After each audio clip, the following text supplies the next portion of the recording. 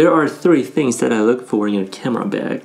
The first one is it gonna fit all the gear that I need to bring? Second one is comfort. I want the camera bag to be as comfortable as possible with all the gear that I have in there. And third is storage and access. How do I access the bag? Does the storage system fit my workflow? And if you've been watching this channel, you know that I switched from Peak Design to Shimoda, specifically the Shimoda Explorer V2. This one's a 35-liter version. It's like the biggest one they have. And this bag pretty much fits all of the three criteria that I look for in a camera bag. Been using this bag for years and pretty much no complaints. Okay, maybe a couple nitpicking things. But if you want to know more about this bag, I have a video up here that you can check it out. It goes into more details on how I use this bag. Now, despite how much I love this bag, the 35-liter size is kind of too big for everyday use. Oftentimes I find myself not filling up all of the storage space inside this bag because I don't need to carry all of my camera gear with me all the time, like every single day to work. So at one point, I was this close to get the 25-liter version of the Shimoda Explorer V2 because that's how good this bag is. And then not too long ago, Shimoda came out with a Kickstarter campaign for the Urban Explorer, which is this one right here. This is the 25-liter version. It also comes in 20 and 30. And the design language is pretty much the same as the Explorer V2, except that it's more slim and sleek. I've been using this bag for a couple months now, and I have to say the thoughtful innovation that goes into this bag is phenomenal. Yes, there are a couple downsides, and again, I'm probably nitpicking. Let's start with the camera strap. Over here we have a Peak Design capture clip, and there are two common problems with the capture here. The very first one is that if your camera strap is too thick or too big, it's really hard to put the capture clip on the strap. There are longer screws for the Peak Design capture here that you can use, but if the strap is too thick, you kind of have to squeeze into this little tiny space here in order for the capture clip to like hold the strap down so you can screw the capture clip like in place. And the second problem is, even though you have the capture clip on the strap, the placement of this might cause some comfort depending on where this is located on the strap against your shoulder right here. And with the Shimoda Urban Explorer, they cleverly designed this separate part on the strap over here so the capture clip can just be attached to the outer side. The metal plate here is not gonna go against your skin, against your bone right here. Another thing I really like about the Urban Explorer is the shoulder strap over here, because this is magnetic and it's really easy to put it on. You just snap it on and it's like, this is right there. And if you want to undo this, you can just push it to the opposite side and right away it comes off. Quick and easy design. Now at the bottom of the backpack here, we have a hidden pouch where you can put your passport or any important documents or belongings that you want to hide. It's just a nice little touch and option to have in a bag like this. The handles of the bag is also retractable, so it doesn't like come out of the bag. Like over here is right, like, you know, you can pull it up and then it goes back in right away. The same as the side over here, you can pull out like this and it goes back in. There's also a bottom handle like all the other Shimoda backpack has. And honestly, I feel like all the camera bags should have this function because it makes it so easy when you're in a shoot. You can just move it back like here and there whenever you need to. You don't have to like put everything down and just zip everything up and then like move it and then open it again. It's just a hassle. The outside pocket is very similar to the Explorer V2 right here. This is pretty much where you can put like small documents or even like a light jacket if you want to. There's also an AirTag pocket down at the very bottom here, which I think is super useful. Now the way you access this camera bag essentially is through the back panel, and you can either access here in the big compartment or on the side, and this gives you option. Now personally, I rarely use side access, so I had that part sealed off. I also feel like the side access is on the smaller side, like it fits my Canon R5 with like a big lens like this, but I would assume if you have like a medium format, it might be harder to take the camera out from the side access. Since the R5, it fits like almost just right. So personally, I still like to access my camera gear through the back over here. And one thing I like about this design is that with the back access to your gear, you open the bag this way instead of like a lot of other bag opens like the other way, which essentially takes more space, it gets on the floor and gets dirty. And when you zip everything back up and you put on your bag, it makes your clothes dirty. Before you go inside the compartment, there's something I need to mention.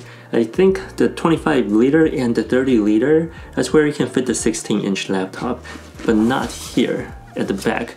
This fits like a 14-inch or like a notebook like this. It's very small. You can also fit an iPad obviously, but it doesn't fit a 16-inch laptop. You have to put it in the front, which is also very new to me because I've never seen a bag like this, like where you can put your laptop in front of the bag. So the top compartment, that's where you can access the laptop compartment. Well, the big laptop. If you have the 14-inch, you still have the option to either put it in the front or in the back.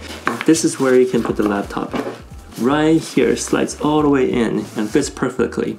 It's like almost a perfect fit, to the point where it's a bit tight at the edge. So whenever I pull my laptop out, I need to make sure like the edge is not like blocking the laptop. I would imagine that the 14-inch is a lot more smooth in and out. With the 16-inch, you really have to like pull a little bit on the side in order to have the laptop out. Now the top compartment, it's on a smaller side. You can put like accessories, small things, maybe another jacket if you need, or even snacks. And there's a simple pouch right at the top with 2 pockets, and that's where I put my Mint earbuds and my spare contact lenses, just in case. And I also have my Peak Design leash. No, this is not the leash. Where is it? I forgot. Basically, it's like a wrist strap for your camera that I use all the time. And that's pretty much it on top over here.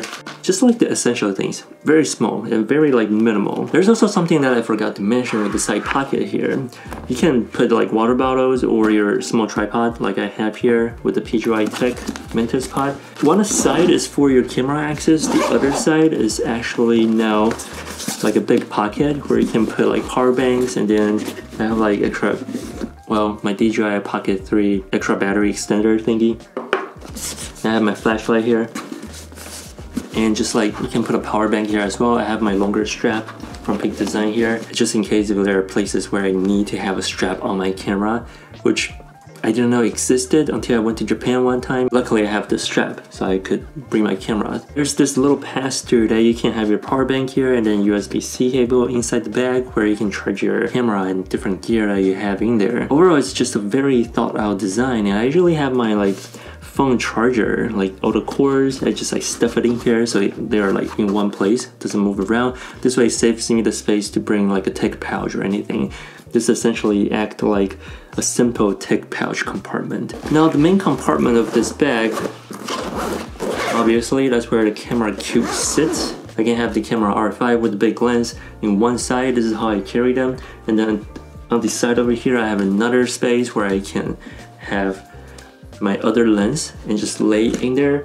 So at the edge over here, I can still have like a small prime lens. Usually I have the 50 nifty over here. And then at the bottom, I have the Nisi filter pouch, which contains pretty much all of my filters that I need. And right beside the Nisi filter pouch, I have the Ricoh GR30, which fits perfectly right at the bottom. I didn't even have my drone here, but if I want to, I can still fit my drone up right at the side over here where I have my Nifty 50, which fits perfectly in there because the Mini 3 Pro is just so tiny. I'm sure it's the same with the Mini 4 Pro. By the way, there's also another pocket behind the top compartment. That's where I keep my SD cards and my little toolkit, which comes in handy all the time. The 25 liter also fits in front of your airplane seat, which I have tried. However, it takes up pretty much all the space in front of you, so it's hard for your leg to stretch. As for comfort, I find this fascinating. Like, if I have the same amount of gear inside the 25 liter Shimoda Urban Explorer, it's not bad. Like, it's comfortable, but I wouldn't say it's like super comfortable when I have the same amount of gear inside the Explorer V2. For some reason with the Explorer V2, because it's a bigger bag, so it's heavier compared to this one, but it doesn't feel as like tiring when I'm carrying the same amount of gear for the same amount of time, which I find it super interesting because I think it's the strap that makes the big difference. Like over here, this one is really sleek. And don't get me wrong, these straps are comfortable. Like compared to a lot of other bags that I've tried before, these are amazing. But compared to its own like Urban Explorer V2, this one over here, this strap over here is just so much more comfortable for some reason. So I guess just keep that in mind if you want the most amount of comfort. Maybe look into the Explorer V2. It's a fantastic bag. So far there are just a couple downsides with this bag, and I say it's not like a deal breaker. Again, it's like nitpicking. First one is with the handles.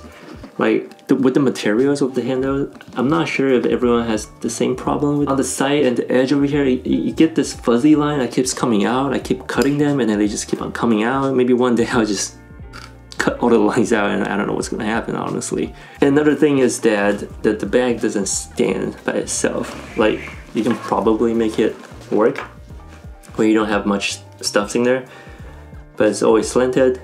And if I have like stuff in there, it's definitely not gonna stand. It's just gonna fall. Like, I don't really know how I did it over here, but somehow it's standing right now. But no, it doesn't stand like this all the time.